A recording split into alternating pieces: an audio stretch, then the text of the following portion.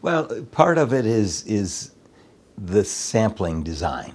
So if we just let anybody willy-nilly who's out in the bush going to the park or whatever record all their moose observations, we wouldn't have sort of the control, any sort of standard that would be comparable from year to year and from WMU to WMU. But what we've done is to insist that only hunters are participating in this data collection, that they can only report those moose seen while hunting and only within the wildlife management unit where they have a license.